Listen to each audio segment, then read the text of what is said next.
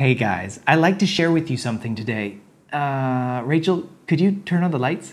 It's kind of hard to do a video in the dark. Okay, that's better, thank you. Actually, that's what I wanted to share with you today. It's kind of hard to do things in the dark. Let me give you a few examples. Doing art. Haha, my masterpiece. Cooking. Haha, this is working. Playing cards. I win. Or not. Getting dressed. Let me just fix my tie. Hiking in the jungle. What a lovely evening. Wait, what is that? Oh, uh-oh. Now, as you can see, there are some things that are very difficult to do in the dark. But there's one thing that is impossible to do in the dark: to live the Christian life following Jesus. Now, I don't mean in the dark with the lights off. What I mean is with the Bible shut. In the Bible, God's Word, David says in the book of Psalms, "Your word is a lamp unto my feet and a light unto my path."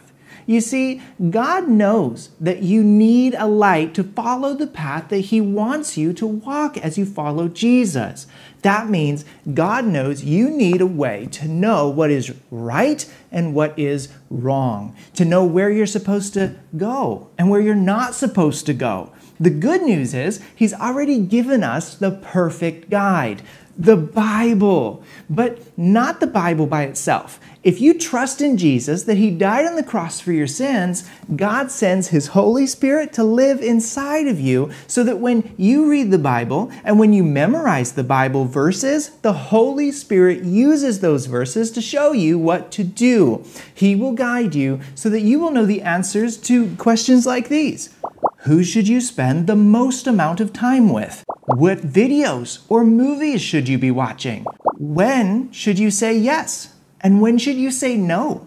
You see, God has the answers to everything, but you need to take time alone to read this book and to think and to pray in order to learn what God has for you. Trust in the Lord and He will light your path.